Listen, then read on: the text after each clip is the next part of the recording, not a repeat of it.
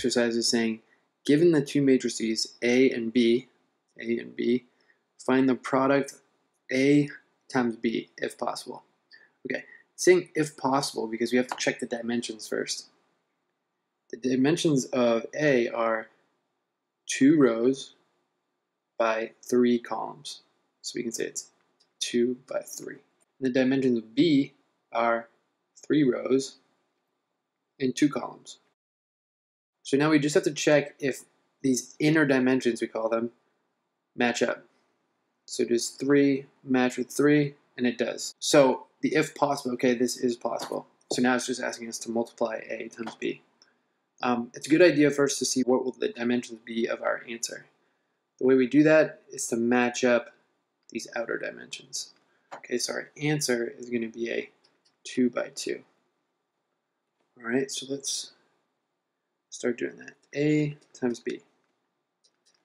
Okay, I like to just draw out my matrix, and I know there's going to be a lot of multiplication going on here. We're going to make it nice.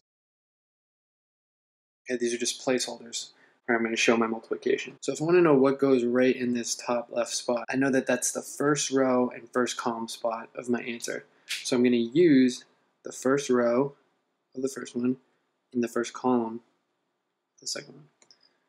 So let's do that out. We're going to multiply 2 times 9 plus 8 times 1. And then the last, just pick the last two. Okay, so negative 3 and 6.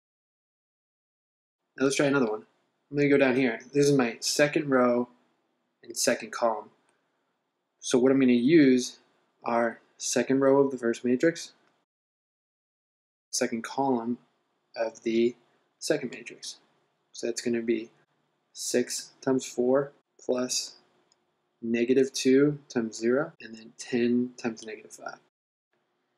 Okay, so this helps us get started. I'm going to do the other two quickly.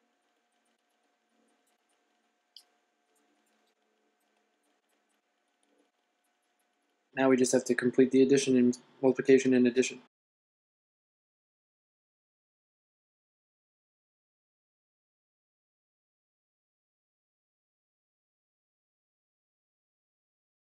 And then we just have to complete the addition.